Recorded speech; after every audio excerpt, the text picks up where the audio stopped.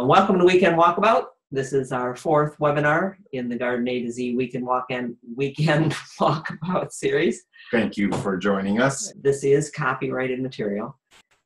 We've put decades of our own lives into gathering the material that we present to people here. We love to share it with gardeners. We mean it for your personal use. If you decide that you'd like to share this with your Master Gardener meeting or with your community tree planting meeting, we'd like to know that. Just contact us. It's easy to do off of the website, but we really want to know where it's being used and why it's being used. Thank you. Thanks. Okay, so today our topic is improving the older garden. You're in charge. Yeah. Yeah. Redesign and renovation comes due every 5 to 10 years in established gardens and landscapes. Yeah. And we've put together a lot of our best tips and a process that we follow when we're renovating a garden that we hope will help you get past the things that are the hardest to do, the obstacles, and maybe help you visualize your changes and choosing plants so that you can make the garden look new again. That's our business name, Garden A to Z, and so we have the website gardenatoz.org. It's a labor of love. We also have gardenatoz.com, and you'll find our information right now straddling both sites. Both sites, but we're working on it. That's me. I'm Janet Makanovich, and I started writing. I wrote my first book in 1990. I was teaching classes in 1988, so that makes me about 30 years into doing this. My background's in education, but professionally I'm a gardener. I just found that it was wonderful to talk to other gardeners because you learn so much when other people talk to you about specifically what they're doing in their garden and you do the same thing. Steve, I do most of the words. And I do most of the pictures and some of the words. Yeah, right. We do cross over, the both of us, but Steve's background is in photography. He's an excellent photographer. So when we can afford to have someone go out just to take pictures, it's Steve. I do carry a little. It's fun. Yeah, it's good to do. But we love to write. We decided to put everything into one place so that we wouldn't have to keep writing the same information over and over again. Yeah. Yeah. So that's us, and our livelihood comes from working in gardens. Our love and passion extends into teaching and helping other gardeners, which we've done for a long time. That's our website, both Garden A to Z and gardenatoz.com and .org both look the same. There's no advertising. There's no fee for you to use our information that's there. We are supported primarily by us and by the people who read our stuff who like to help out. What we do is we put information into articles, and then we file the articles under things like our big mistake category, or things we learned from mentors and Mentors Magic, things that are happening timely for the week in this week in our gardens. We put those articles in there, and then every week or so, we put those together into what we call an ensemble weekly edition, where you can read the summaries of articles that are particular to that time, and you can link to them. That's all on our website. There's thousands of pages, thousands of articles there. And they're articles that we put up because we think that they are not being done elsewhere. We put those things up that we think this is hard for people to do. It's hard for people to cut that much out of a plant in order to get it back down in size and get it to thicken up, which is what it did. And as you see in the picture on the other side, we write for people how to do it, what you're going to face, what the plant looks like the next year and the year after that, because we think those are the things that gardeners need more than anything else. So that's the kind of articles that you'll find. And today, talking about improving older gardens, we're going to speak from our own experience in improving older gardens. And that doesn't mean gardens that are neglected or bad.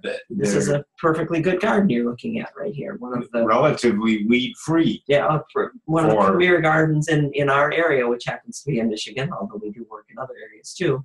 And we renovated it to do this. Now, it's different, and you might notice different things like the wood that we put across the back, the spaces that we made in it. But what we really want you to notice is that the light is on. It's become night. These things take time, and we're going to tell you the amounts of time that it takes so that you can realistically plan for yourself. How much can I do out there? We hate to see gardeners go out and find out that they can't get done what they want to get done. Discouragement is not a good garden. It's not a good way to garden, to be frustrated. Yeah. In that. Yeah. So the garden does, it was a perfectly good garden, healthy garden, but it gets to the point for one reason or another that it needs to be redone. And then you make it different, not necessarily the best, because there's no best garden. It's just an ongoing process. And eventually this one will be changed again. That's the way that it goes.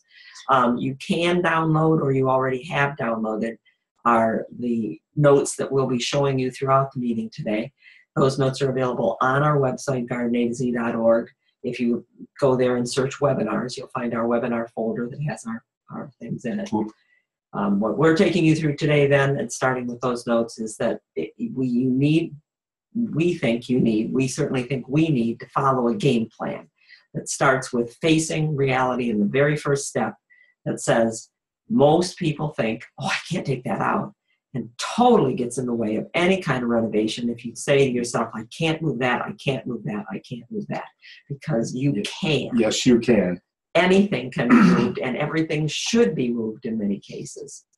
So we're going to take you through 4 steps. If you can get past that point where you're saying, I can't take it out, if you can get past that point, then you can come with us to assess the plants that you've got, free up some space, check and restore the growing conditions, and replant. And we're going to take you through, you'll see those on the first 2 pages, the first circle there. If you have the handout. So assess the garden, make some free space. We'll take you through that one at a time. And we're all doing this already. Gardening is a process. Gardeners go out and change stuff. It's not stagnant. Yes. It can't be. Everything is always changing, and it's better if it changes. You might start with this garden, and then where this garden is here, you say, you know what, I'm going to do something with all that sod I'm digging out from various places, and you stack it up and make yourself a rock garden over there. Now you've got a rock garden over there, and you move back over to the other side and go, maybe some native wildflowers in that area right there. And that's kind of neat. We'll keep that for a while. And then you decide you want a water feature, and it becomes a water feature area. This is what we do.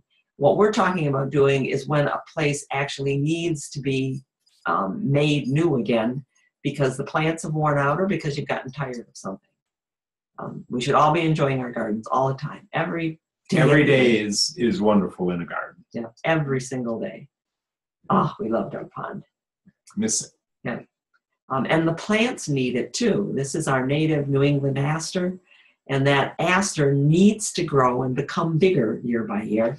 It needs to become new. To renew a garden, to renovate a garden, is to take the plants and give them the chance to be new and young again. So we start with assessing what's there, and that means you're going to look at the plant species, at its health, and at its location. We're going to start off with species, which means what? That you have thousands of species to choose from. And that you need to know what the species is. You have to know the plant that you're getting and its cultural needs and everything. Right. If you look at that and say, that's rhubarb. That's good. If you know that it's rhubarb, you can look up rhubarb. You can know how big it's supposed to get, what it needs, what eats it, what diseases it gets. If all you know is that it's the big-leaved plant that Aunt Nell gave you, you're never going to be able to compare it to somebody else's rhubarb. And not figure out what's the problem. Right. Because you don't know what it is if there's a problem. You can't assess a plant without knowing what it is. So the first thing is figure out what they are. And if you know you have plants with problems that are not performing the way you want, these are blue hydrangeas, they never bloom, they're struggling, why? Yeah. Why are you keeping them? Yeah, once you looked up hydrangea macrophylla on a website like ours or others, it would tell you they do not bloom reliably in the Midwest. They bloom on old wood, and the old wood needs to stay alive in the winter, which it doesn't in the Midwest. So if you know by the species that, well, it's not me, I'm not doing something wrong, it's just the species, you can say, I'm going to get rid of those. There are better plants I can put there. Plus, instead of just one species, now you have a lot of different elements. Yeah, you can have more things going on. And please do throw them out. If it turns out that it's not the plant for your place or for you, don't find another place to put it. Just throw it out.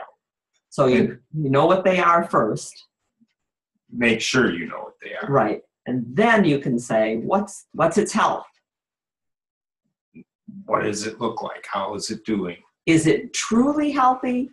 Are you just remembering what it used to look like? That orange plant is the orange perfection fox that rarely gets the mildew. This is a seedling that came up from it, and it just it got the mildew. Now you say, wait a minute, mildew is always those grayish leaves with white spots or something like that. That's instant kill mildew. Mildew was so heavy. This is mildew so heavy that it killed the leaf before the mildew even had a chance to produce its gray-white spores. So, that plant is not a good plant. It's not healthy. It's not going to be healthy. So why would you keep it? And it helps spreads disease around more. That's right. Having typhoid Mary around is not good. In a different garden here, and this is a seaside garden, a summer home, this plant is euonymus. It's a yellow-leaved euonymus because the owner's theme is to have yellows and blues out there. But it's not a happy plant, and it's never going to be a happy plant maintained in a little tiny space like that and constantly cut back. Constantly. It's not healthy. It's not going to be healthy because it's stressed. It gets the problems that its species get. So you'd say to yourself, not healthy. I'm not going to fight with this plant anymore. In another garden that we renovated last fall, these are peonies. They've been there for 12 years. They're quite healthy. They've been serving very well. But now we're going to renovate and redesign this garden because it's got a new walkway that's moved further out. We have the opportunity to showcase these peonies in a different way. They're healthy. They're doing well. We can keep them and move them someplace else because right now they are where the blue line is. We're going to move them out. We're going to move them further out. Give them a little more room. Right, because we can use them to showcase something else. And so we did move them. There's 4 peonies, and there were 3 originally. We added a 4th one. They're now moved out to where the stakes are and cut back for the winter. And then we assess all the rest of the plants. We go down the line and say, the rose is pretty good. We could use that. We're not saying for sure we're going to use it, but it's in good shape. We can dig it up and use it. And the annuals can be exchanged anytime. Here or there, yeah. Let's say, do they grow well? They grow well. This castor bean, as impressive as it is, we know what castor bean should look like. This plant should be 8 feet tall, and each of these leaves should be as big as a saucer sled. I'm not sure that this is really what we want to have it do here. Uh-oh. Okay, only one of us should be doing the clicker, huh? You do it right. We put when we renovated this whole front bed here, we kept over half of the plants that were there, but we added new things that would help fill the new space, show off what was already there. It's exciting to be able to do that, but this is all replanted. We won't be able to show you the after picture because this is just waiting to come up now. As we got down to this area, we had a bunch of plants that most gardeners do this. They walk by the place that they see the most and they stick plants in it. They stick a plant in and they stick another plant in and they stick another plant in. So we were looking and saying, yes, it's a nice plant, but is this where it belongs? And that we'll get to in location. But in the background back there, you'll see that empty spot used to be a whole mess of hostas. The spot in back of the boxwoods. And if you look at this picture from years past, about 5 years before, there's that hosta, and it's there behind the boxwood, and it's looking good. It's as good as all hostas get. And as time went on, it looks like that, which is not, it's still healthy, but it's enormously big and not being good for the health of the plants, and it's leaning all over and crowding out along the way. Am I clicking, or are you? There we are.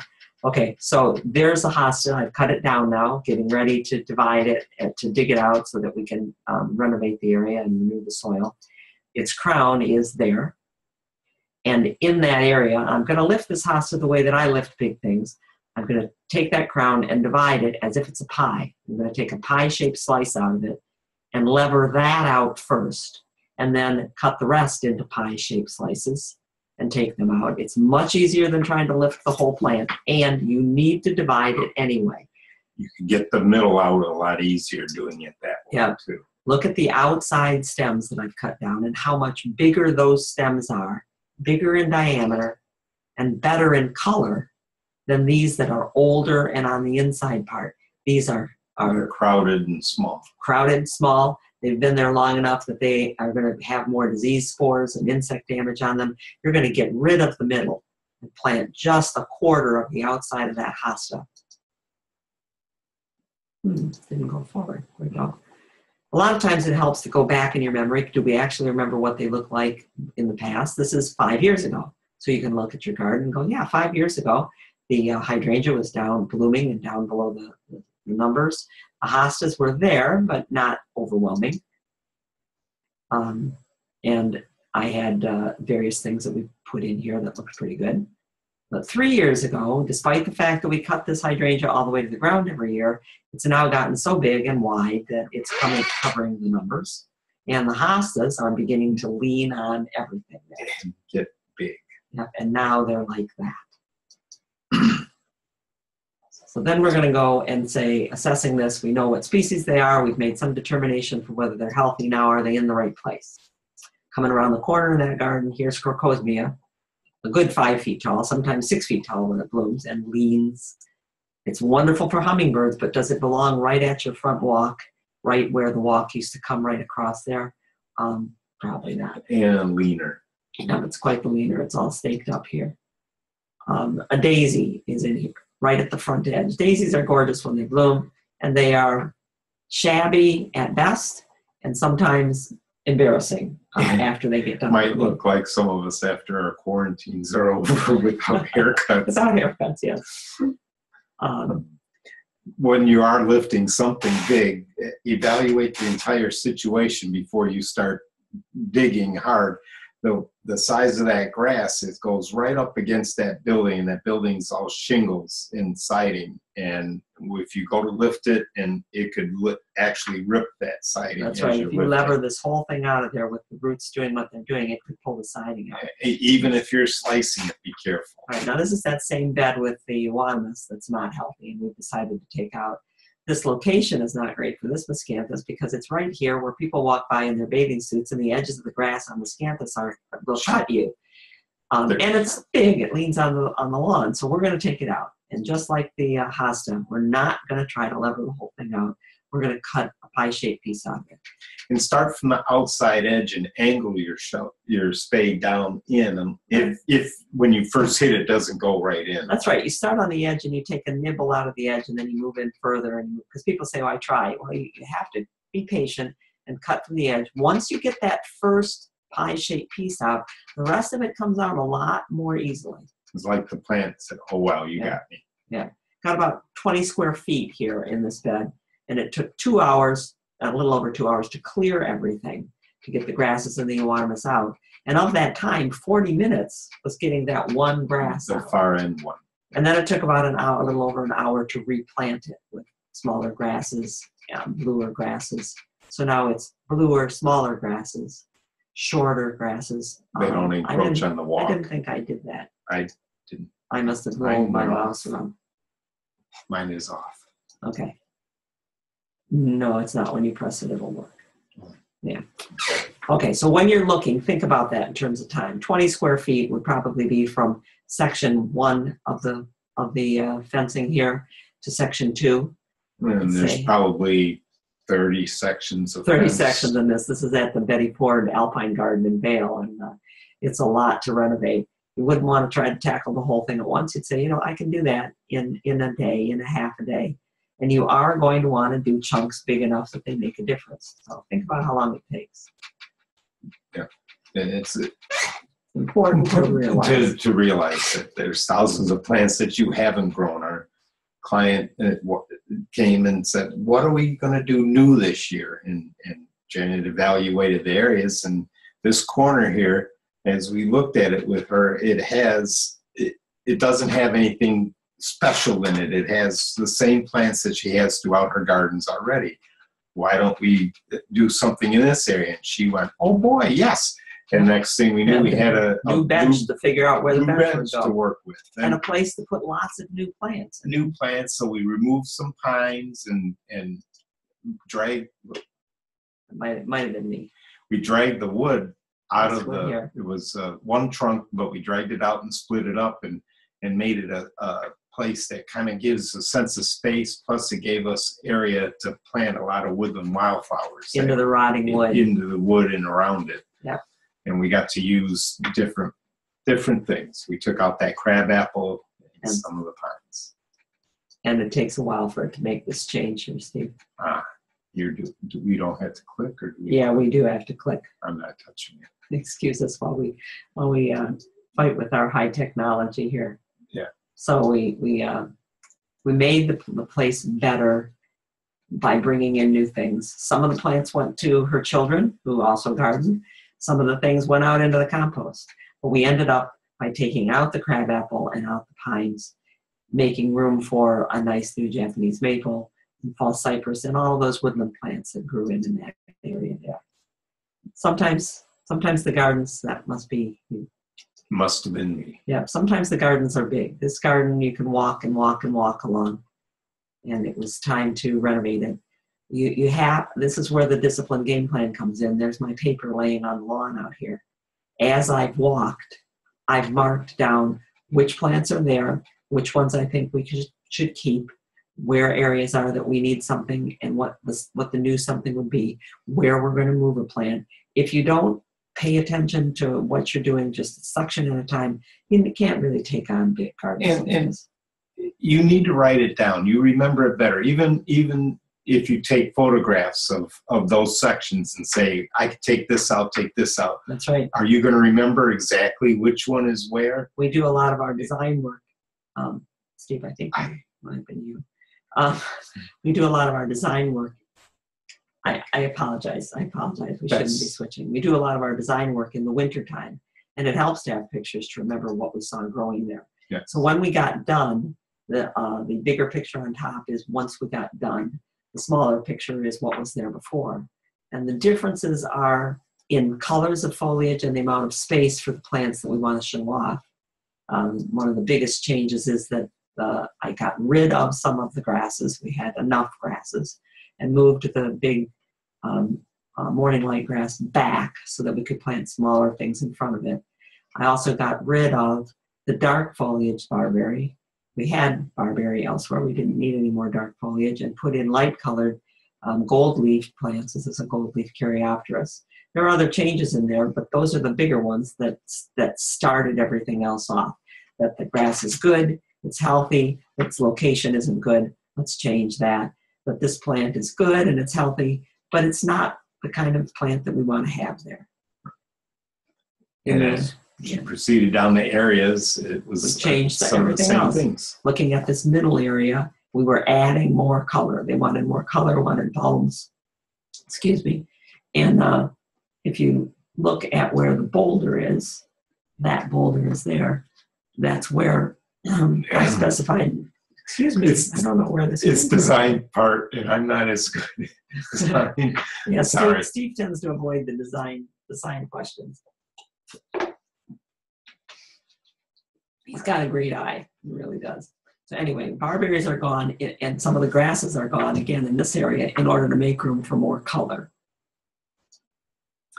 Now on the far end, after we got done, so the bottom, again, some grasses are gone and moved around. More colors put in. The barberries we cut back to smaller there. We no sooner got done, 5 years, and said, boy, it's looking good now. Mm-hmm. And we had another change. You might not even recognize that it's the same area. That's what was. The background is gone. The spruces were not particularly healthy, but were going downhill, and the owners decided to take them out. There's the stump. I said, it's time to renovate again for a reason that we didn't really anticipate. And there were two more. Yeah, we lost two more. That were there. There and one more further over. I asked the clients to please leave the stumps. I needed to excavate to see what had happened to these spruces. So I've now excavated this area. I'm down the full depth of the trowel plus the handle. And down there is where the very thick flare roots are. This is the level that the tree should have been planted at, but it was planted deep. It's probably grown deep. And these roots have developed adventitious roots. These are adventitious roots. And these roots growing in that soil above the flare have wrapped themselves around the trunk and are preventing the trunk from growing. And there could be stuff going on even farther down that we Right. didn't even notice. So now that we know that that's what happened, we know that we could plant another spruce if we really wanted to and make sure that the spruce gets planted at the right level. And we also know that the spruces that remain, here's one of the ones that remain, have the same problem. See, the roots wrapped around the trunk. That trunk is not going to be able to grow for very much longer. And it strangles the tree. Yeah. Come back for our webinar number 6, because we're talking about that problem, and we'd really like everybody to know about that. We intended for the catnip to stay up on the hill. Yeah, the catnip likes to wander. Yeah, it does indeed like to wander, and some plants wander underground. The catnip was moving by seed. Yep, and these are reasons to renovate, because you lose plants because plants move around. But once you've decided what your keepers are, because it's healthy, it's the right species for what you're doing, its location is good, and you've decided to keep that tree. Now that might sound like an extreme thing, but sometimes you decide to take trees out. This one's extremely important. It shaded the backyard and the house. It's the this is a west and south facing garden. It's the only thing that kept it cool. We did have an arborist who trim it in order to limb it up and make sure that we had good wood on it. But then, and this is almost 10 years into this garden that you're looking at here. That patio was not dug down and then into the roots. Right. We elevated it. We did not dig into the roots on that tree. We built the patio above the roots with a porous surface. We put a slag surface with a curb around it so that we would not be damaging tree roots.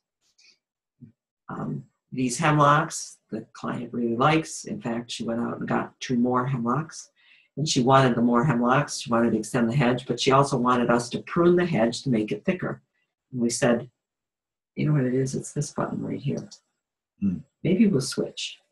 And I'll let you do this button. There we go. Those of you who know me have known me for a while. And so what it is when you roll that thing on the top, is that I have a tremor in one hand, and it's a little easier for me to use some tools than other tools. So anyway, you can't trim that, but you have the pointer now, which is sticking in the middle. It shouldn't be just hanging in the middle. You can't prune them to make them thicker. They're the thickest they can be at the amount of light that they've got. But if you want this area to be thicker, you're going to need to trim that tree. You need to bring in more light. Those new ones that you brought in that look nice and thick look that way because they were grown in a sunny field. So you need to figure out what your keepers are, and then you're going to need to make the conditions right for them. And you need to protect them. If the hawthorn is important, you may not want to dig all the plants out from around it when you're renovating. You might want to kill by smothering so that you don't disturb the tree's roots too much. In this place, they wanted to change the front, and we told them, well, the spruces are going to get much too large. Oh, really? They really like the blue foliage, and so we finally convinced them that we could take those out and renovate what's going on over here.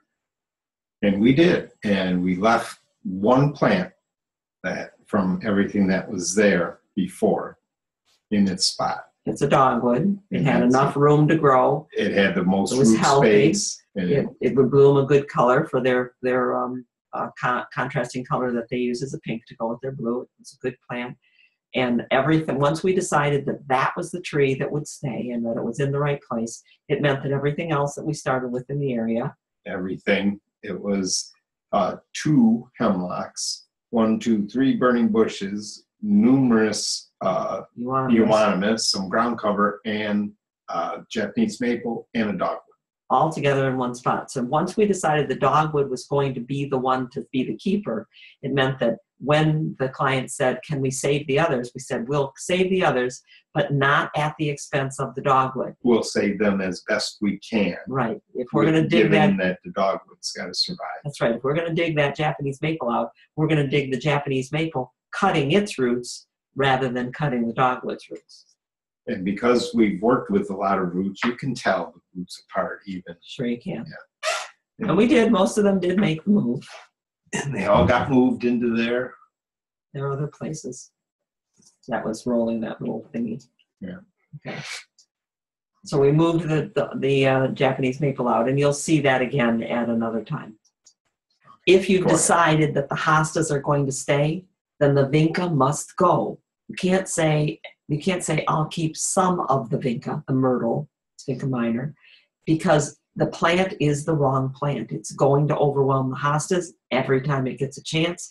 So it has to go. You can't say I'll leave a little bit of it. You take out all of the plant. Or you decide not to have the hostas. Right. She wanted more color on her front walkway. I said, you need less vinca. You don't need more of anything. That vinca is moving. It's going to be lapping at your front door in no time at all. It's just an outline to help you visualize what you've got there. I didn't do that. Okay. So I don't have an after of this garden for you. This is a couple that came to our design class at the Old Botanical Gardens. And one of these days I'm going to look them up so we can see what they did. But I want to tell you the kinds of things that they were deciding. What do they keep? What don't they keep? So what do you like there? What's good to have there? They have a Japanese maple. Hopefully they have a Japanese maple here. They have a false cypress over here and another false cypress. They like those. I said, well, that's good. I said, and whose rocks are these? Well, he likes the rocks, and just put the rocks on the edge. And the rocks are important? Oh, yes, he likes the rocks. I see that somebody likes contrast, bright contrast between red and white, red and yellow. Yep, yeah, that she does. So, well, let's look at what you've got here. You have a lot of lines in your garden. You have the line of the fence. You have the line of your hostas. You have the line of your annuals. You have the line of your rocks. And all of those lines line up from left to right across your field of vision like this. There is also, not shown in this picture, a line of utility wires going across there. Your lines are all emphasizing something that maybe you don't want. Maybe you've got a triangle up here of these three plants, but everything else is lined up. So let's look first at what you've got, which you can do yourself. Take a picture, put a piece of tracing paper on top of it, and trace the lines that are the most outstanding ones.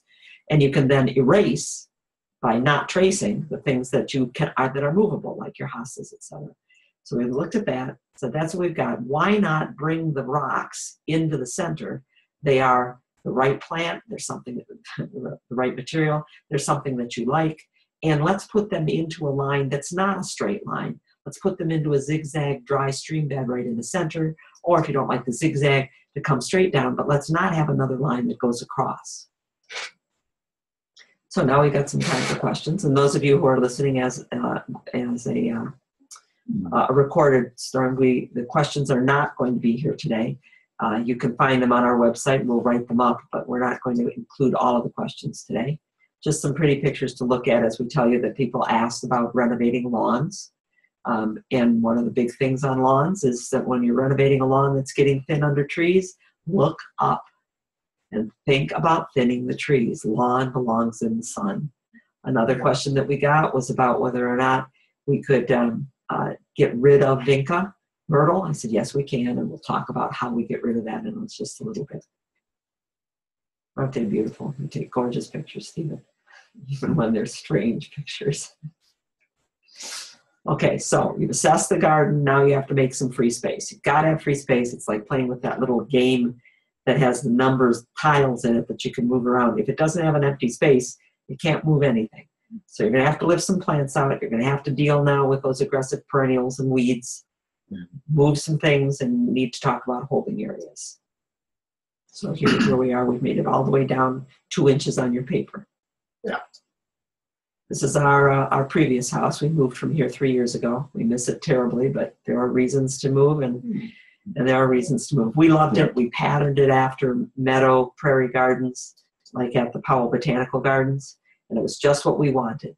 But one day, standing across the street, looking at it from Phyllis's house across the way, we realized it's not as pretty from over here as we think it is. It's time to renovate. Things have gotten a little out of hand.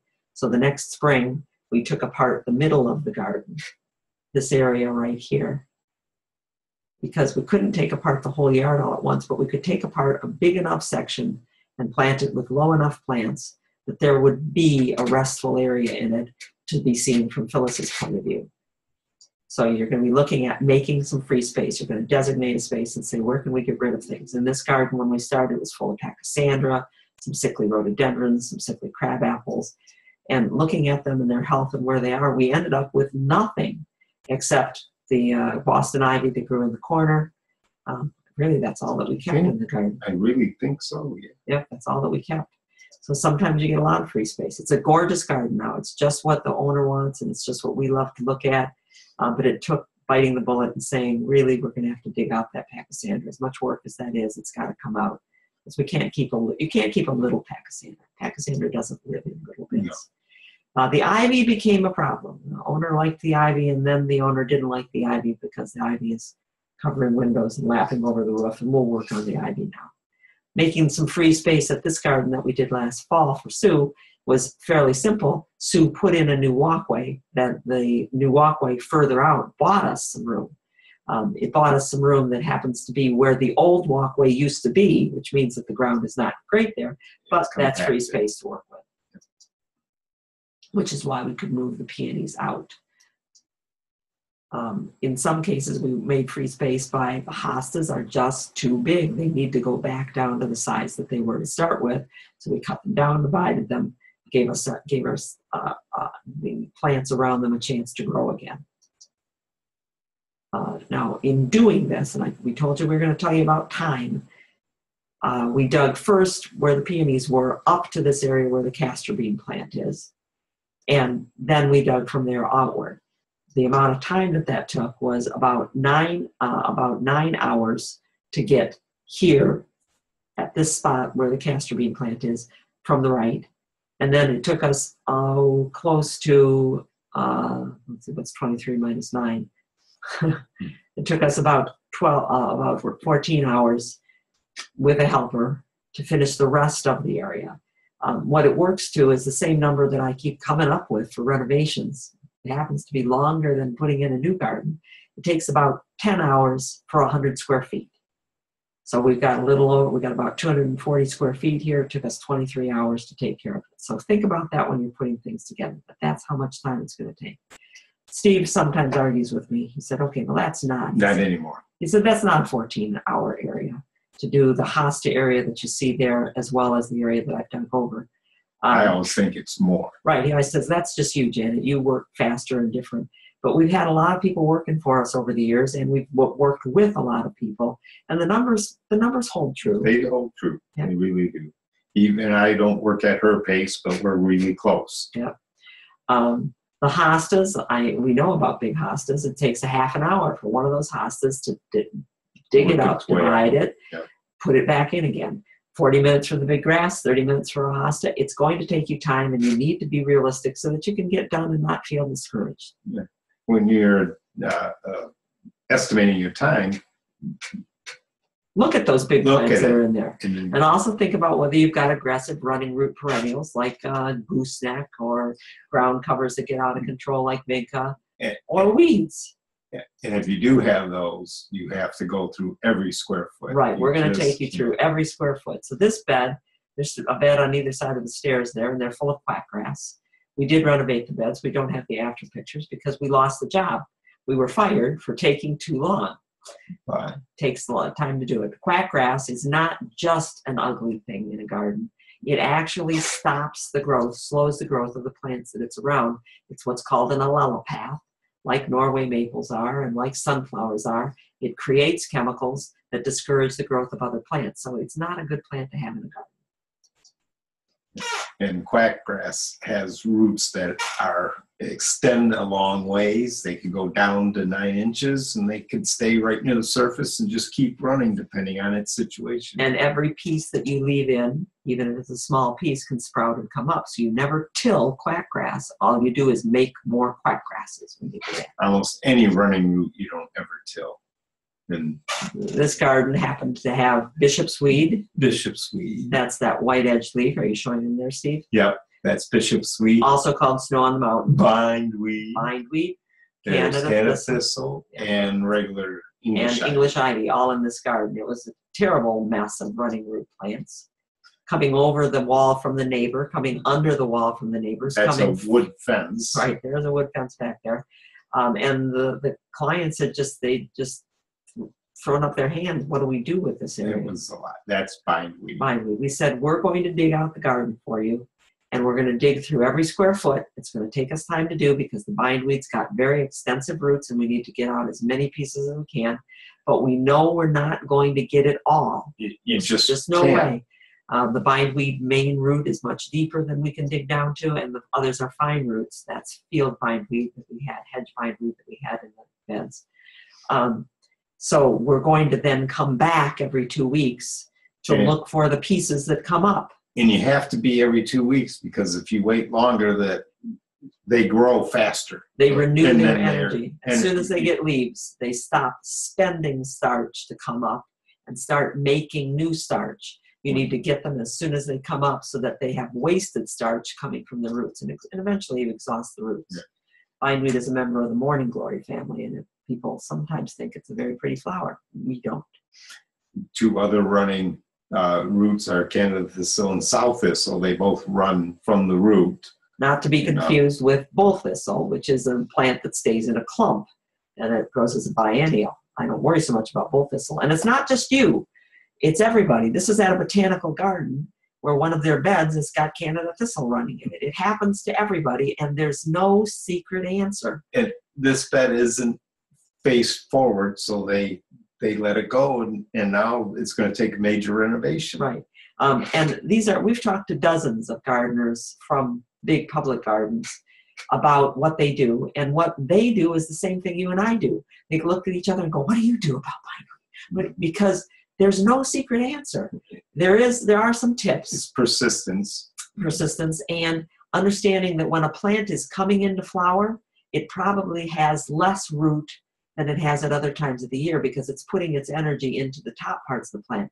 So although we're going to tell you that the best time to renovate is spring and fall, if you've got a bad problem with a running weed like Canada thistle, it may be best for you to make sure you attack it in summer when it's coming up to bloom. And this is coming up to bloom sow thistle. See, the buds are just beginning to open. Getting ready. That's the time when you're going to find less of the white root. And that's a thick white root. When it's producing, it's not quite as thick as the flowers. So now you're going to work through every square foot in the bed. And notice how the weeds develop. The bulbs are the worst. They're the hardest to get out over time, because you miss them. You think you get it. When you pull that, there's that sitting down there and waiting. Okay, hang on a second, because you're going to dig through, you can stay here. We're going to dig through every square foot, and you're going to dig through knowing that this is the weed that you're looking for. Recognize what the roots look like, because you're going to dig through every foot to take out all those roots you can get to. Nutsedge is like bulb plants, one of the worst to get out, because the bulb can sit dormant. You need to know, I'm after the nut, not just the top part. Now, this is what it looks like late in the year, but here's what it looks like in July when it's getting its flower on it, which is a whiskery thing. And the new bulbs are just being produced. They're a lot easier to get when they have not formed fully for the year. That other bulb has deteriorated. It's used all of its energy. That's right. That's how bulb plants work. Use up the last year's bulb, build new bulbs. Scouring rush blooms first thing as it comes up. This is the leaf. The bloom came first, and that's when you needed to dig in. And know that the root you're looking for is that thick root. That's the storage root. The rest of it is all just stem, and people think they've got it. And you think you've got it because you could pick a long piece like that, and there'll be 2 little pieces hanging, and you'll say, yeah, I got it. Yeah. And scouring rush is a good example of why, when you do renovate a bed, you need to restore the growing conditions and improve them. Usually when you have scouring rush, horsetail, growing in a bed, it's because you have a hard pan, a hard packed layer down in the soil a little ways, and none of the other plants are able to grow right down to that layer because water sits on top of it. Scouring rush can sit on top of it. So if you see this plant, you not only need to dig it out, you're going to need to pay special attention to the third step, improving the growing conditions. And getting weeds out, we have found over our time that forks work the best. It's when you use a spade, if you're digging, lifting up, you're going to cut root. You're going to rarely cut root. Yeah. Usually with the fork, you can loosen and take the whole root out. And it works much better than Get a small little fork hand if you tool. want to use a small fork. Then you can use a smaller fork, but the fork is going to help you loosen and pull out bigger weeds And help you loosen an area Get and all chase those. all of those roots out. chase them, get them out. Yeah, running roots. You're going to chase the running roots. And you feather them out. Yeah, something like quackgrass, you can put the fork in and bounce the fork, push down on the handle to loosen and pull that strong root right out. Now, when we say dig every square foot, you're going to take a break, Steve? I have to. Okay.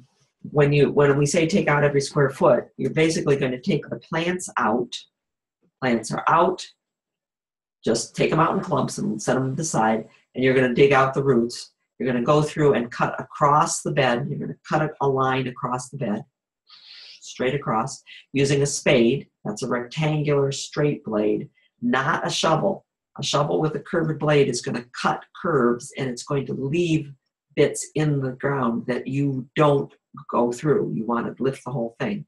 So you're going to cut across, then you're going to turn your spade at 90 degrees, and you're going to cut into chunks as big as you can handle, a square foot or 6 square inches.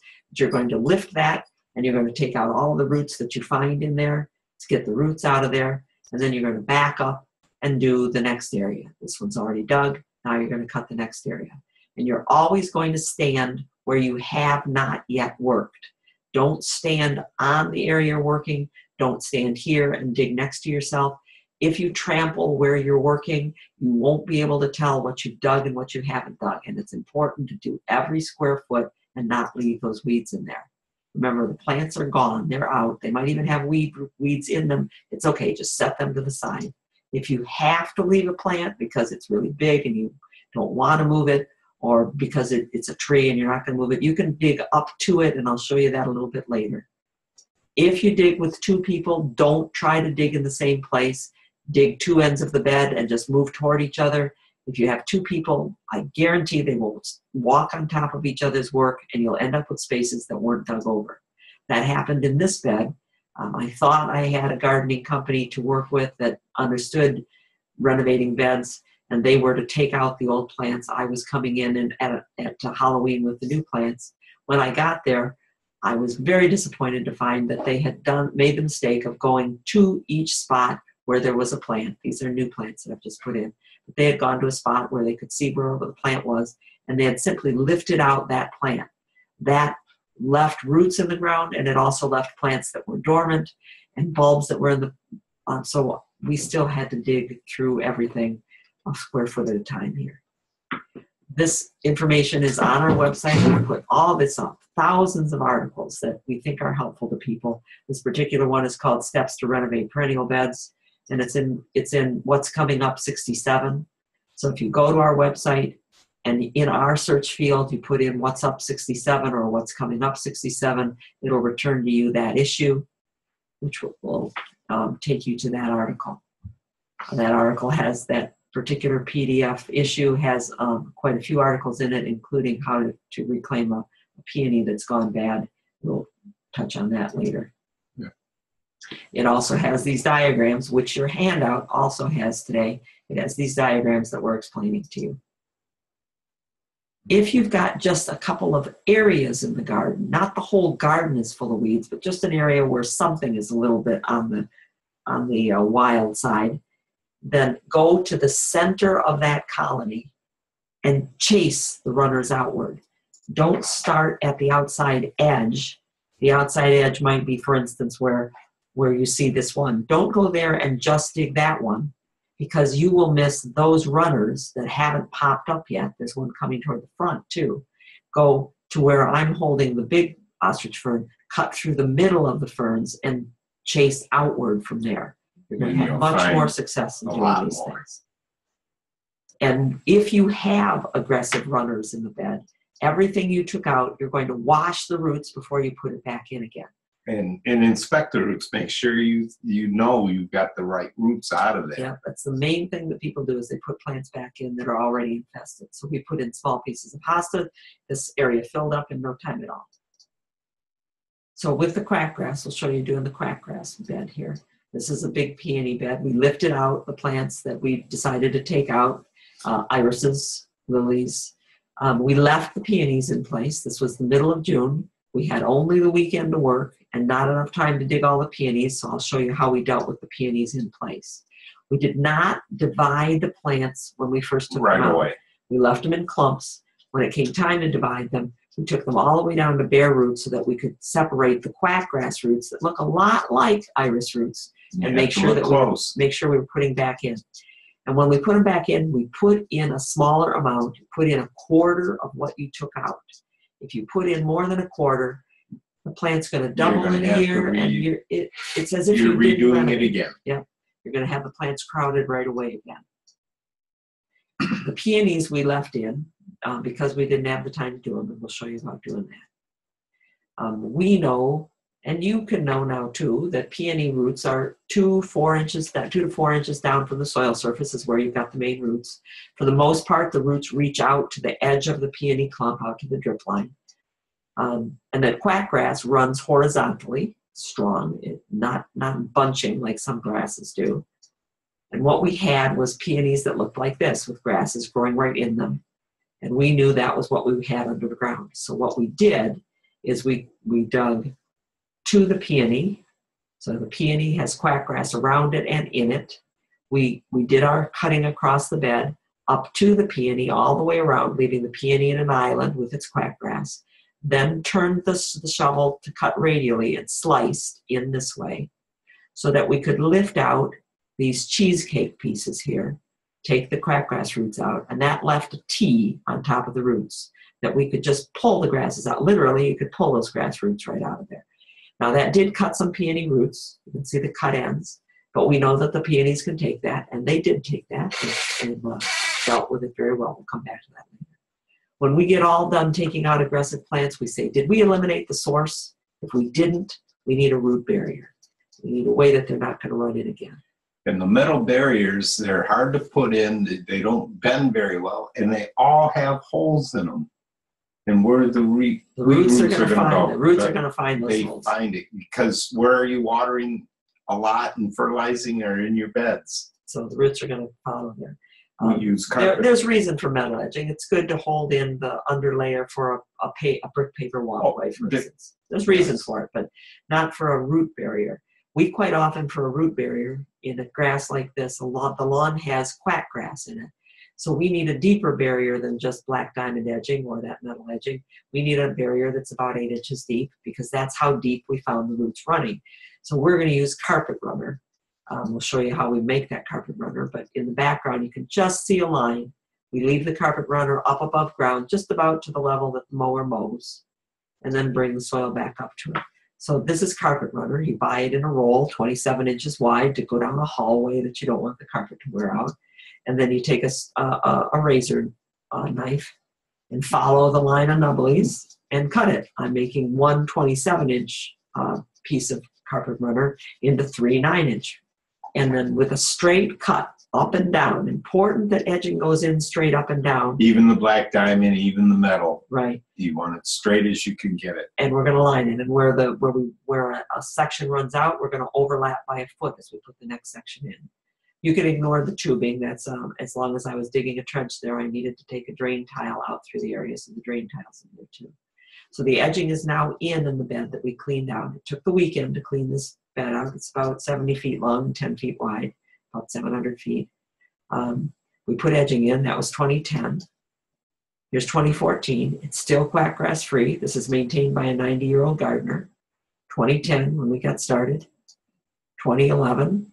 And now you can see the edging in the 2011 picture there. If you go back for a second, Steve. You go back. So if you look down where the hose is crossing, see that line with the hose? That's the edge, the top edge of the edging that you can see there. It's 2011, it's still quackgrass free. 2012, it's quackgrass free. We're using straw. She uses straw as a mulch. Straw is a good mulch. Hay isn't, it's got seed. Yeah, don't use hay. It's got seeds in it. 2014, still looking good. 2015, the Siberian iris is big. The bearded irises are big again. It's time now to renovate again. Think about renovating faster growing ones.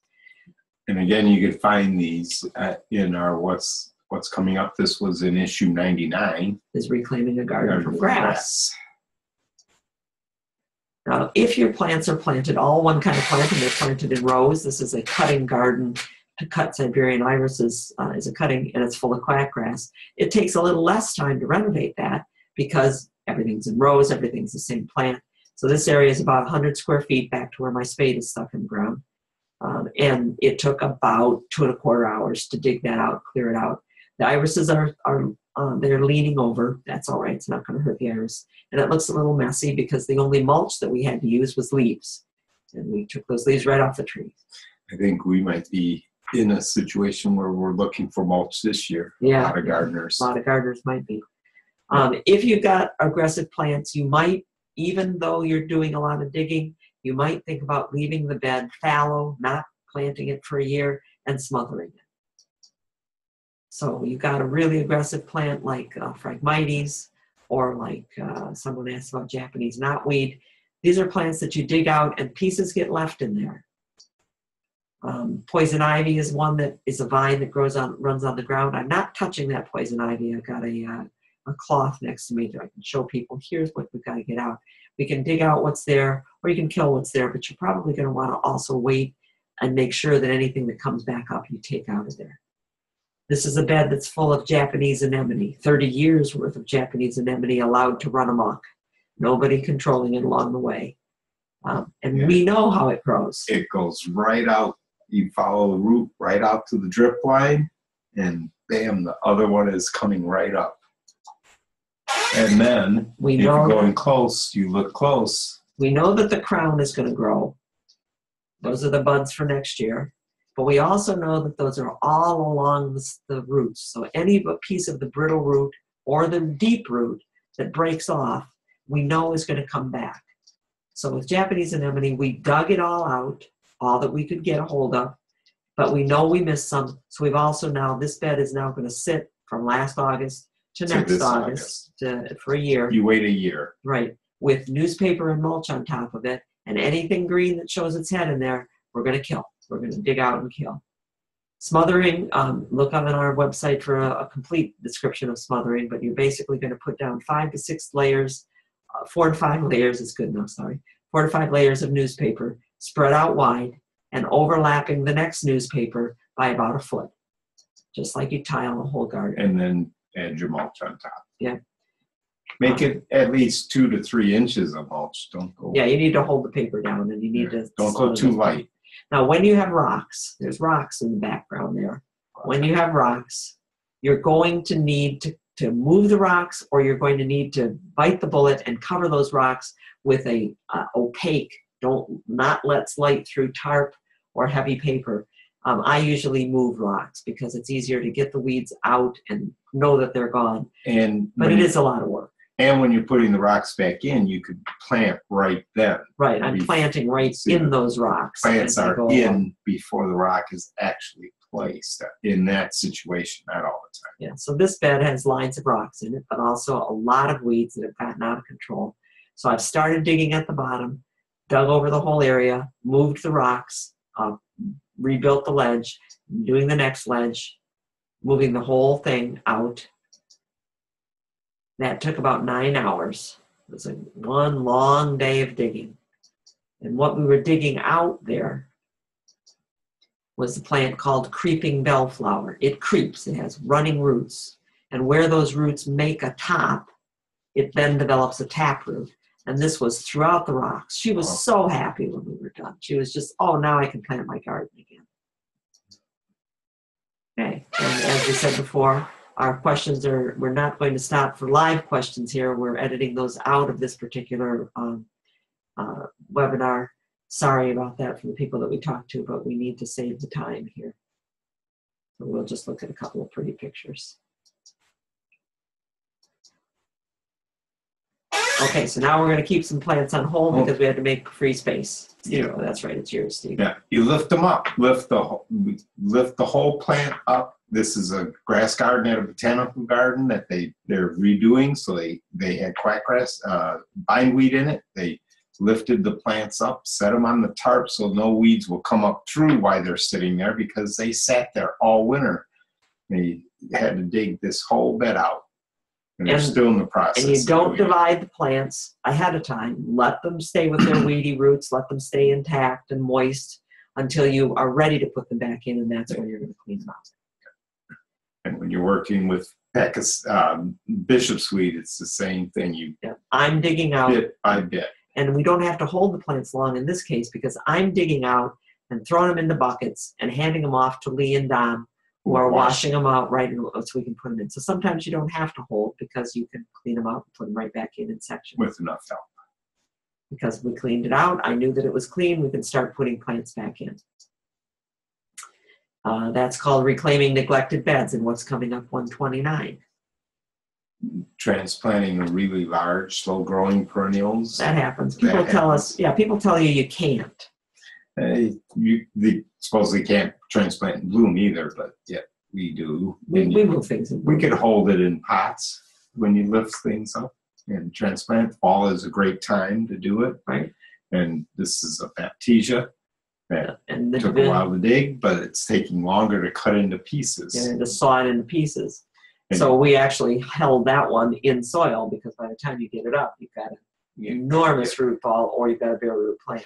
And when you're digging the plants up, you also learn how to divide. Right. Make more of them. Don't believe what people say about don't disturb balloon flower. That's what this one is. Don't disturb baptisia. Don't disturb peonies. There's no reason. If you couldn't disturb peonies, how could they grow thousands of them a year? Millions of them. Yeah, right. Dig them up for us. Somebody's disturbing an awful lot of peonies somewhere. You could even do it with larger plants like small trees and shrubs. And they're perennials too. They truly are. We dug this ginkgo up and took really good care of it, put it over, mulched the area, kept it moist. And we moved it bare root and just put mulch on top of the roots. We told you, you'll be good, we'll put you back, and it's still there 14 years later. In some areas, you have to be very careful because there's electric, there's gas, there's the sidewalk, the porch, the house, so you're not saving as much root. You take as much as you can and cut and lift it out and move it. So weeping hemlock, we've got it all tied up there to protect the branches. So weeping hemlock, and the ladies moved it and placed it where they wanted it.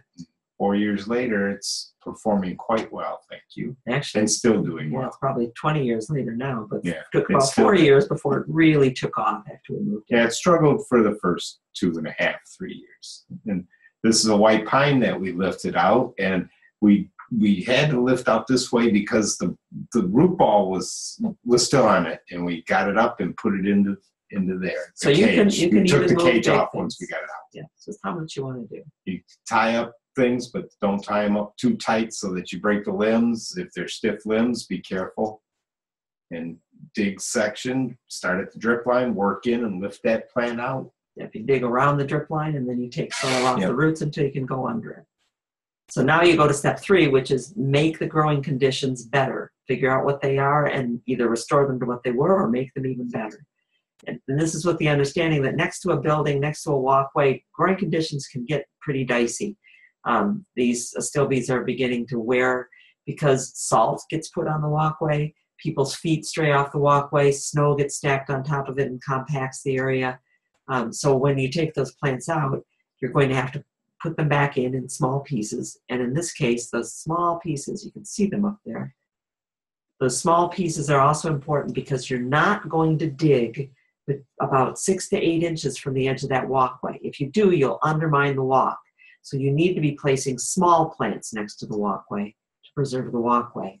And if you're going to do something like Pachysandra, you could do it in a checkerboard pattern and renewing it by taking out a square foot or whatever size you want to do. Just take out all the black compost squares. And mulch. Put compost in. That lets the plants that are in the white squares have a place to grow new roots and renew themselves. People don't renew their ground covers. They just let them go and go and go, and poor plants they get old. A lot of times you have to say, I want to grow next to the building, and yet it doesn't make sense to grow next to the building. We call it embrace the space. So here's an area where you're looking at the house from the road. And that grass looks beautiful in front of the house. It's in front of the house. It's at the foundation. So are the sedums. But look again at where that grass is. It's just coming up in the spring. See it behind the sedums, Steve? You can see the miscanthus behind the sedums. There it is. There it is. Yeah. It's nowhere near the house. There's no reason that you have to be right up against the house, right where it's dry, where you're disturbing the building. The plants don't need to be right up by the house. Look how beautiful this entranceway is that we redid. We made the entranceway larger, put a little patio by it, and we planted the plants out. And you have room to work on the brick, wash the windows, paint, do gutters, or whatever you need to do there. And that's what it looked like before. And there's just no reason that we should be fighting with our plants. And they'll spread back as far as they can spread, which is often right to the foundation if you plant them out a foot or 2 feet. Give yourself a break. Give yourself some room in the garden. And think about all the room that's out here. Looking out from that front entrance before we redid it, there was all that space. That's where we can put those plants and enjoy them out there and let them grow. At our house, we made decisions on paths, and then we decided what to take out. I just started ripping things out. Isn't that something? We moved from a house where we had no lawn. The first thing we started doing was ripping out everything but the lawn. But yeah, all of those things were crowded up against the house. And there was, look, right against the foundation, right in front of the only windows. This is your approach to our front door. Lapping over the walkway. Not very inviting. Sorry. That's okay. We've had a lot of work to do on lowering beds, changing grade, putting in drains, getting weedy things like lily of the valley out. So we're just getting ready in our 3rd year now to really do our planting. But isn't the space better? Isn't it better to have that to look at than that, which is what was there? Not only that, there's a window right here. And look what you used to see out that window. And even the cat didn't like it. Cat loves looking out that window now. Out this window is underneath an overhang. It's dry as dust under there. It actually comes out about that far. Because of the eaves up above. It's just ridiculous that anybody thinks you need to grow there. So we decided not to grow there. We had friends make us tiles that they planted stone and concrete. And we paved it with tiles that mean something to us. Another thing we look at in restoring and improving growing conditions is looking at the drainage. I'm talking about where the water drains onto the sidewalk and up to the house as one aspect of drainage, and I'm death on drainage. Yes. Look at that. The soil is on the windowsill. And high. The bed is very high next to that. It was a built-up bed, and it's become even more built up. So we took that bed down. See, now we can see brick below the windowsill. At least 2. And we've taken the bed down out by the tree. It was way high, way built up. Needed to come down. So that's going to drain water away from our walkways, keep ice off of our walkways, and also make it easier for plants to grow. Here's one where we're lowering a bed. We're lowering this bed particularly to save that tree. In 2 weeks, we can tell you more about it. Right, you'll see more of this, but look how far down. I'm now kneeling at driveway level, but the bed was up at my hip level. This bed is with the big maple tree in it next to a patio. The owners decided to take the maple out. If we'd lowered the whole bed, we would have had to take all the landscaping apart. So instead what we did is dug back toward the tree trunk and built a retaining wall so we could bring the water off of the patio, but still retain most of the rest of it. At this one, we wanted to get the water away from the house, and when it slopes down, it was able to put some wildflowers that like the moisture, like the columbine and others that are in there. And with this walkway, we had to watch the drainage because this is compacted still. Where the walkway used to be still has that hard packed soil under it. So we're going to stay 6 to 8 inches away from the new walkway, but we need to break up the drainage below. But don't go 6 to 8. Don't go closer than 6 or 8 inches from the walk, because underneath the walk is gravel or sand or rubble or slag that's been compacted, and it forms the base that holds up your walkway. If you dig next to that and take that soil and make it too loose, the gravel underneath will relax outward, and you'll crack the edges of your asphalt, your walkway, your driveway. Your pavers will roll over to the side. Don't undo yourself. Gardeners are always undoing their hard structure. Here's an instance where those three are St. John's wort. They're all the same species, all the same type of plant.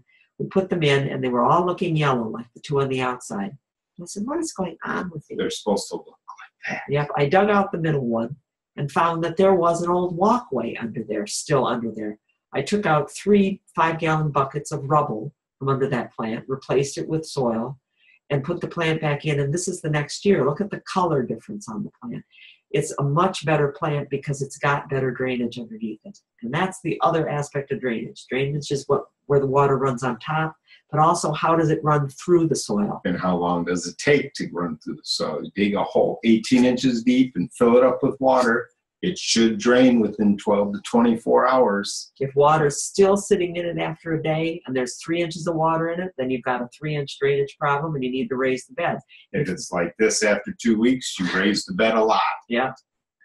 And color. Yeah, color can tell you a lot about drainage. This is brown. That means there's oxygen in water going throughout. This is more blue-gray, not as much oxygen going through, and more of a problem. You see blue-gray, break it up.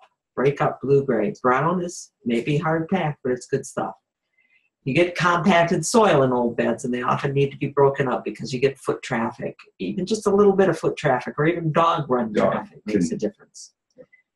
The difference here, see the difference in the sedums, these are lighter colored. There was a basketball hoop, and they would play in the ball and would bounce in there and get stuck, and the people would walk in there. It got compacted. It's compacted, and that one plant's not going to grow as well.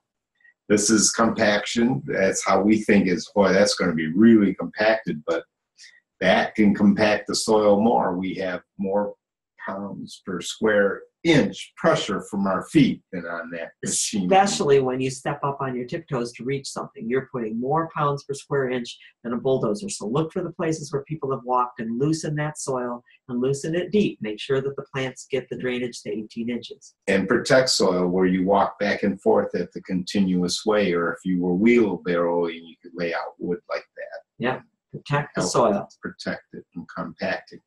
When you dig it and lift it up, it's going to raise it. It's going to raise the bed. You're adding air. You're adding pockets of air all through there. If you don't want to raise the bed, you can take the excess off.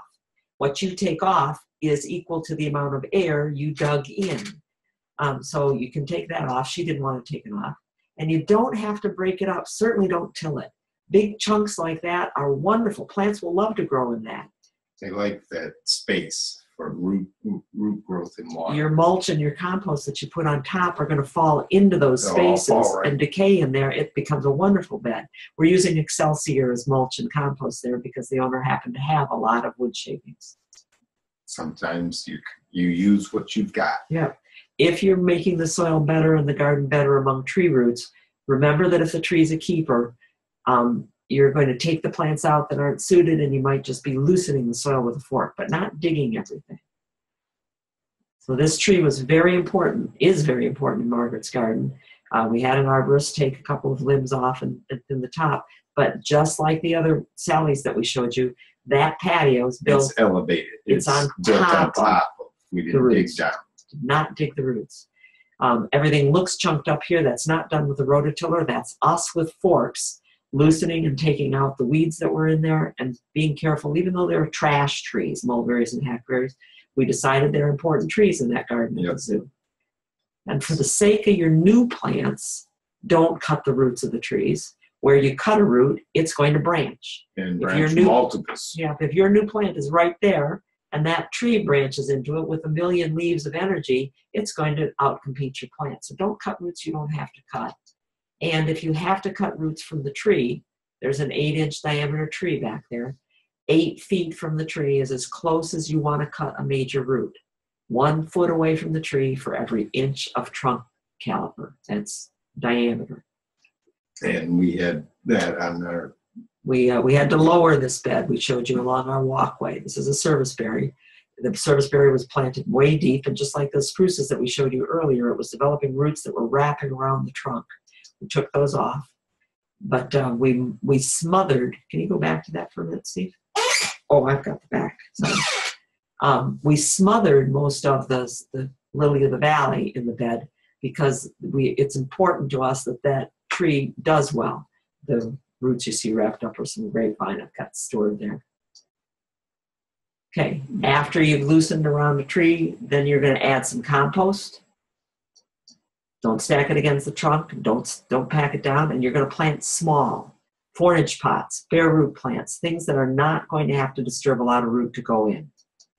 If you need to plant some big things in your focal points, you can plant a couple of big plants. But for the most part, little plants, water them well, they grow and they fill in.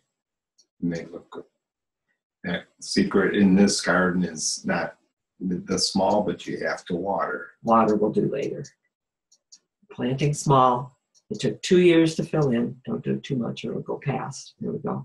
It took 2 years to fill in, but it did fill in.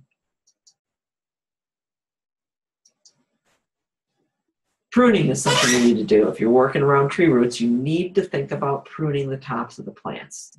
You need to let light in. The mulberries is something that you have to prune every year because it grows so fast. You look up and say, now where did that branch come from? Because it's blocking your light. You need to keep the light in. And light is something that changes and we don't notice that it gets dark. It's dense. This big maple here with the leaves hanging in made that shade area very dense.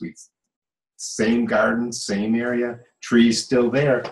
We had it limbed up. An arborist came and did a beautiful job of opening it up and still having the tree there. And believe me, there was a lot of trees still there. Yeah. Sometimes you get more light in by taking trees out. And this was inadvertent at Hank and Sharon's garden. There was a blowdown behind them and 8 trees came down. And that's something you cry about, but then you look and say, wow, look how much more light is coming into the garden. And it was coming in before. Yeah. A lot more light. And there's service berries with multi-trunk things and bushy things. You can thin them out right from ground level. Our own service berry, we've taken 3 trunks out so far because it looked like that. And we still have 1 trunk to go. We'll show you where it is here. You take a look.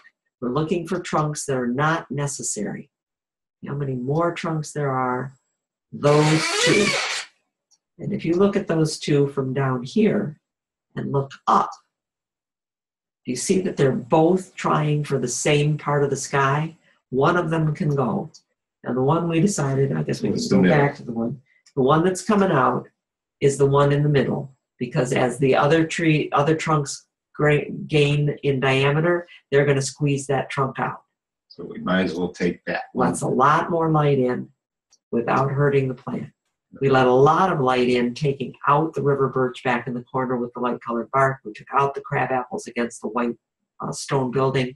We also work with the city to keep the linden trees out here pruned. They're limbed much higher now. Yep, they're the south side of the garden.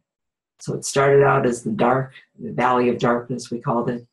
And just taking things out. Yeah. You can tell the lightness. Yeah. We're able to grow a lot of plants in an hour and a half of light in there.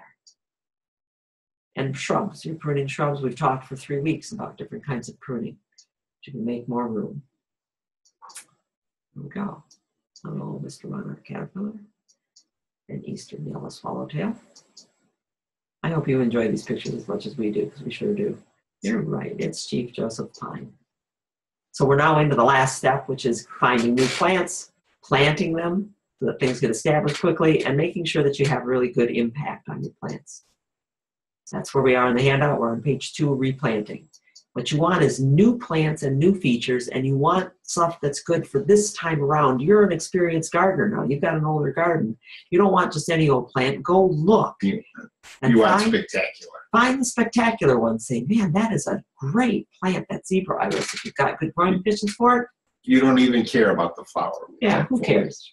If you're growing hibiscus well because you've got moisture and sun, look for plants that grow with hibiscus, like liatris that grows with the straight up leaf, and a lavender that's mounded, both of which have smaller leaves than the hibiscus and look great together. If you're growing turtlehead, then Pearly Everlasting is a good native plant to go with it. Gray and mounded with upright and green, great combination. If you're growing hellebores with their big leaves, big deep green leaves, maybe you need to have a smaller, lower plant that carpets the ground with white, like white Nancy Lanian. We've got a a selection of plants in here. There's not just hosta. It's a bold texture to go with the finer texture of the Japanese maple, various shades of green, and the really fine of the forget-me-not in the front. But it's not just hostas. There's all different plants with big leaves in there. Yes. We moved the purple leafed plant in order to take advantage of the wormwood, the artemisia that's gray. And when we changed it, we also added gray in front of it. The Himalayan cinquefoil is gray in front of it, so that we got a better look, different heights, different colors at that end of the bed. We took out the really big crocosmia coming up to the walkway at Sue's and put in better, longer interest plants in the front edge, including a ground cover here. That ground cover with the lighter color leaves is called Border Jewel, Polygonum affini. This is what it looks like in the winter. Not truly an evergreen, but beautiful in the winter. Here's what it looks like in November. It's been blooming for most of the summer and fall. White spikes that turn pink and then red. That's called Border Jewel. Blue Star Amsonia is a great clump-forming plant because you don't want to invite in the runners. Ground cover pinks. No.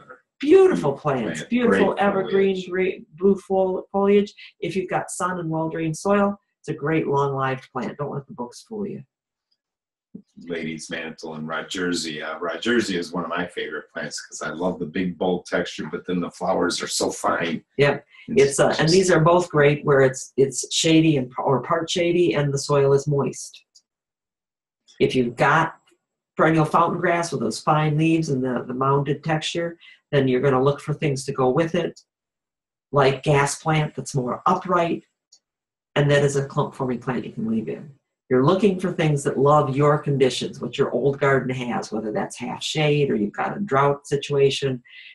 You're going to need to pick for those conditions. So in this garden around the corner from where we showed you the euonymus and grass garden being changed, we had barberry, not a good thing for people with bathing suits. And we took those out. We said we can find other plants that are better in the sun and wind, like blue star juniper and zebra iris. And butterfly bush, the dwarf butterfly bushes.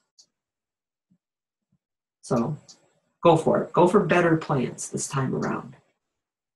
And don't invite the things that run. Don't do it. You just took them out. Yep.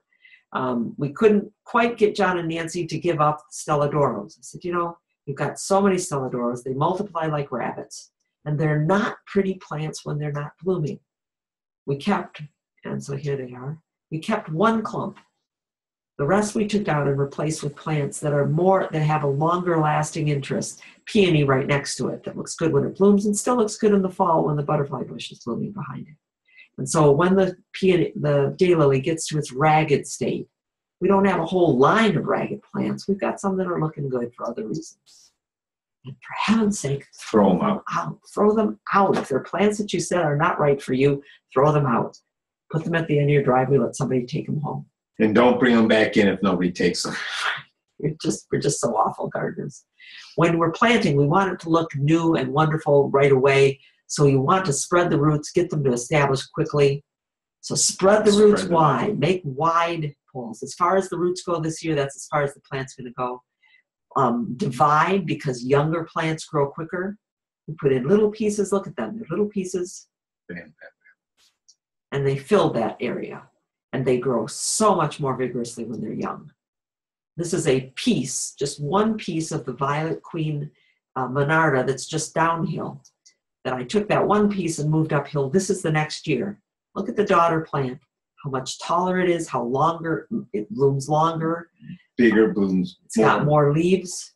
Less stems. It's not a disease problem on the old one. It's just gotten so crowded over the years that it can't grow leaves down there and keep them down there. Plants need to be divided. Even the ones that live a long time are going to be bigger, healthier when you divide them. And check the level when you put things in.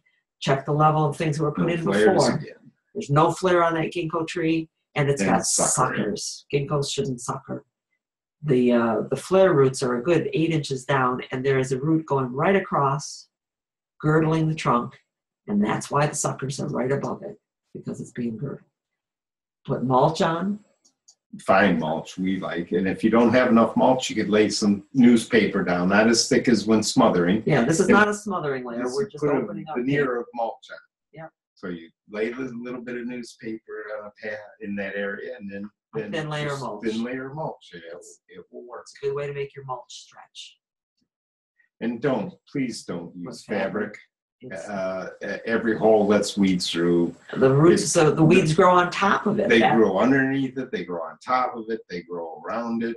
It's not worth it. It's not worth it. Just don't put fabric down. Just don't do it. Don't do it. Don't do it. It doesn't allow exchange for nutrients and everything. Yeah. So, and especially for bindweed. Then you're going to arrange your new plants to make sure that they look best. I'm going to take this one. Yep. I'm going to refer you to our book, Designing Your Gardens and Landscapes, because we're just going to go through this very quickly. The idea is that you put in a plant of the ones that you've chosen to keep or the new ones you've added. You're going to put in a plant, and then you're going to choose other plants to grow with it that will keep that plant looking outstanding. We call it framing.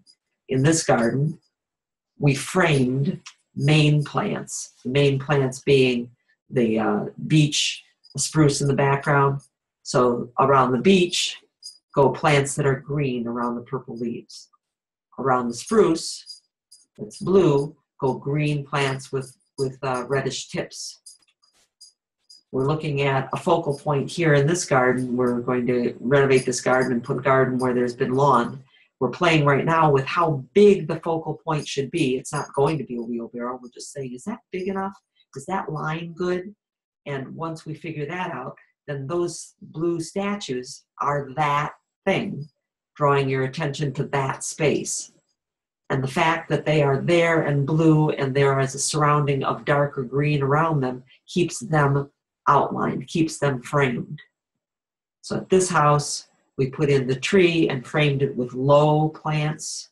The grass should not still be there. It was supposed to only be there till the tree grew up, but they loved the grass. The hydrangea is framed with the low green and the low purple.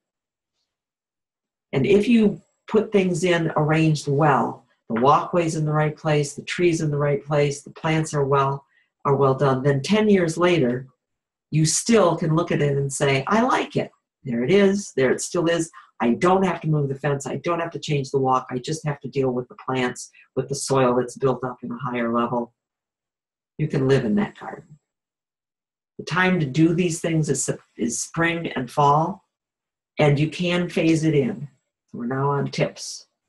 Yeah, that's in Vale at the Betty Ford garden, and they were redoing a garden. They were doing just what we've been talking about. They lifted the plants up. My grandson was very interested in all the tools. He wanted to go over and see what they are doing, and they removed every plant, and there were lots of them.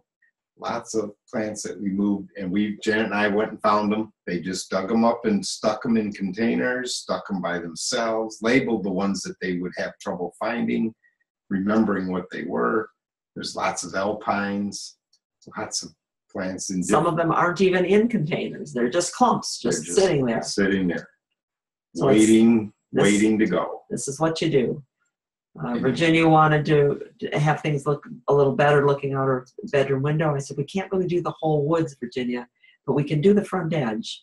And so what we did here is we're phasing it in. We'll do more back into the woods as time goes on. When I dug it,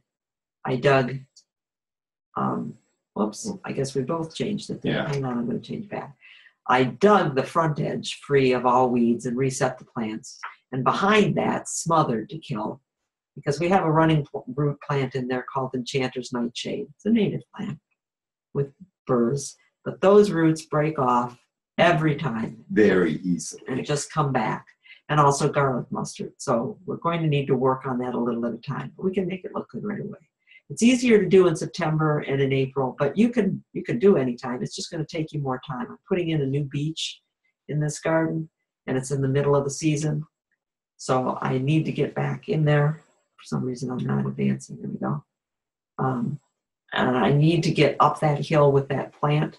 So I take the Japanese painted fern out of the way in clumps, set them to the side, tie up the hostas, plank a place so I'm not going to mess up the soil. Bring the tree up, get the tree in, put the plants back in, and that was 6.5 hours. A lot longer than it takes when you can cut plants down and move them around. You can also do things during the year. So during June, when Mildred said, it's too crowded, I just need more. I said, well, I can't dig them all up and divide them right now. There's not time, and they would look a little off. I went through, and in 20 minutes, I took leaves out to temporarily make the plants smaller. Like so to like so. Just reach down in with a knife and cut the whole eye out where the leaves were coming from. It can help to divide things into rooms to phase it in. So you can say, I'll do in front of the shrubs, and then I'll do the back part. You can do the whole bed. You could do the front edge of the bed and the back edge of the bed separately. You can put up a wall, temporary or permanent, and do the inside of the wall separate from the outside of the wall. If you're looking from your patio at our old garden, just off the lawn there, then you really don't see through that garden when it's grown up to behind it. So you can renovate anything behind it as a separate room from anything out in front of it. So now it's all replanted. And what questions did we have about replanting? Not many. No. Not many. People were overwhelmed. Yes. Then you're just going to take care of it afterwards. Watering is going to be your big thing. You need to know where it's coming from and how long the soil stays moist. We water, and in almost every botanical garden, we've worked with the gardeners there to see what they do. They water with a gardener attached to a hose. They fill up the watering levee, the ring that you've made to hold water around the plant. That gets the water where it belongs. You're not then feeding that Norway maple by going overhead across those birches back there. You're watering just the plants that need the water. At Russ and Ginny's underneath the big maple, Russ said, well, I'm not going to do that. I said, then let's put in a soaker hose. And we talked Russ into connecting the soaker hose with its pressure regulator. When you buy a weeper hose, it comes with a pressure regulator. Most people throw it away not knowing what to do with it. Put it in the hose, put it on, fill up the hose, and then back your spigot off to where it's just barely running. And turn it on in April, turn it off in October. Russ kept track because he was very, very particular about that. He spent no more money on water letting it drip the whole season than what he was spending with moving a sprinkler around on and watering the top and the tree as well as the stuff on the surface. So there's your watering rings. On a hill, you're going to slope the area. So what we made here was we made lines that caught the water and sent it sideways and then sideways so that the water followed a zigzag pattern down the hill rather than running straight down and bringing the mulch and everything else down onto the deck. We moved this tree from over there to over here. And we told them anytime it's over 70 degrees, set a sprinkler out there and cool that tree off. Especially during the middle of the day. And the tree made it just fine. Yeah. So did this guy with its little bit of roots. That little itty bitty we moved it in the summer of 1995. And that winter in 95, 96, we had a huge anomaly. 70 degrees for 3 or 4 days and then 22 below. And I went and I talked to that tree the next morning. And look at it. It's still there. It made it nicely. Yeah. You also need, with follow-up care, to make sure when you're doing your renovation to watch what might go wrong. If you have insect or disease problems, when you put small plants in, you may find insects like this black vine weevil. The adult eats the leaves. We wrote about it in gardening in what's up coming up 67. Do a search for black vine weevil. But if you were digging out your bed those little guys, and you found those guys in the spring, you go, oh, I have black vine weevil. They look like that. And then as they metamorphose, there's one beginning to turn into a beetle. Those are the things that eat the roots. And if you put in young plants, they're going to eat the plants because there's a population there that was living on bigger plants. You might lose your little plants. Yeah. So disease problems, insect problems. This one's a disease problem on the monkshood. The roots have become infected. You can tell when you dig them up that they feel soft in some places. You need to get rid of the bad stuff and keep the good stuff. You're not going to cut apart the roots yourself, but I cut that apart so that you can see it's good inside. If you have peony botrytis, You're going to know you have peony botrytis by the dark stains on the leaves. The next year, you must make sure that you protect those leaves from the fungus that you just moved with them, because the plant's got to recover and usually can't handle that. If you look in our What's Coming Up, you'll find that you've got peony botrytis there, and you can look it up. We moved our Pearly Everlasting. It's blooming white there in the center background because it was getting shady. We had a huge population of of American lady butterflies, which we love having, living on that Pearly Everlasting, and we moved it to the front yard in small pieces. We had to protect the plant for the first year because there were so many butterflies in our yard that those small plants couldn't handle it. They were getting eaten down to nothing. Yeah. So watch for your pest problems. And then, for heaven's sakes, have patience. Be patient. Don't fill between your new divisions and new plants with annuals. That's like planting weeds. If you want to have annuals in a garden, they do the same thing as a weed. Yeah, if you want to have annuals in a garden, then do what we did here. We took out the ground cover and put in a garden. Leave space that you leave for annuals. When you put things in, so we've put in the big plants first in this garden that we're smothering around the tree, and then we followed back in afterwards, with the ground covers, and we put them each in their own place, left room, left space, and they all filled in. It's a beautiful garden. We keep digging things up before they can even become full here, but we left spaces for the annuals and the bulbs because there will be annuals and bulbs every year in this garden. There will be bulbs, definitely. Yes.